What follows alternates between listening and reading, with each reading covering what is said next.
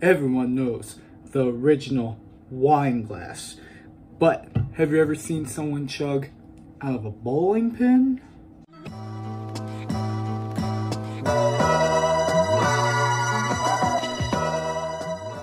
What's good, y'all? Welcome back to Chug Boy.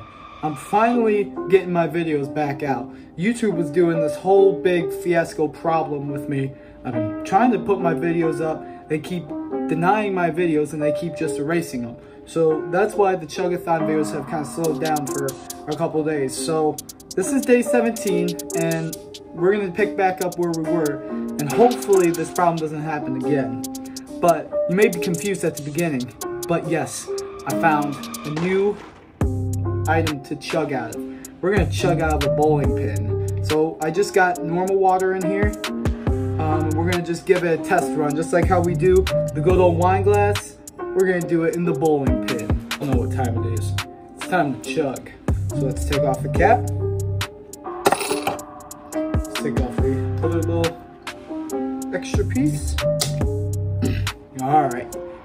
Ladies and gentlemen, boys and girls, bills have been paid, which means chugs shall be made. Let's get chugging, shall we? And let's put another chug down the throat. Bottoms up, folks. Here it goes now.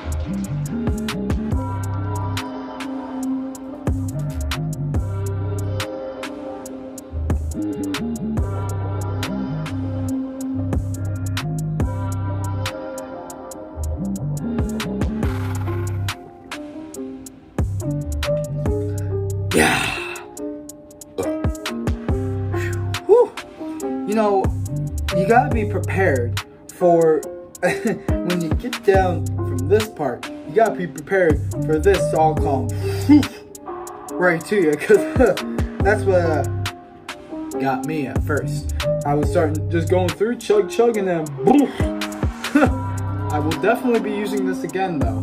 I'll definitely be using it. So let me know down in the comments down below, which one do you like better? The glass, the bowling pin, or just chugging normally? So, alright y'all, there's Chug. Thank you guys so much for stopping by and watching day 17. Come back tomorrow for day 18 of the Chugathon. We're gonna hopefully not have this problem again. So, alright y'all, until next time, Chug Boy out.